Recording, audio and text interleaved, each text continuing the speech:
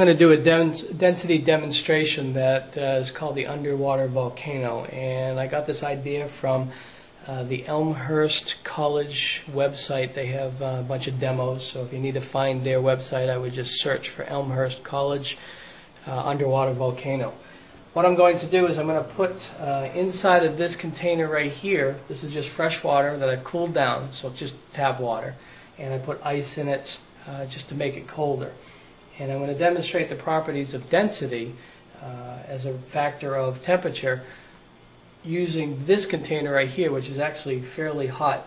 That's why I'm holding it on the lip. And I just dyed it with red food coloring. This is going to go inside here.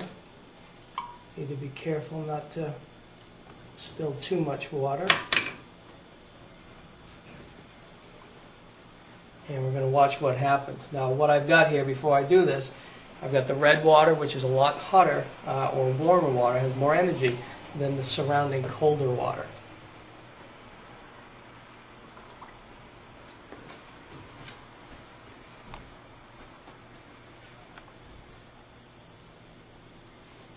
You can see the smokestack effect.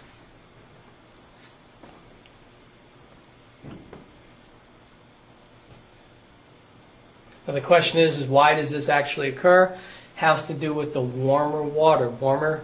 In general, warmer objects are going to create a lighter density. So warmer water is less dense than the colder surrounding water. So I'm not doing anything other than just poking a hole in this, and the water itself is just rising up.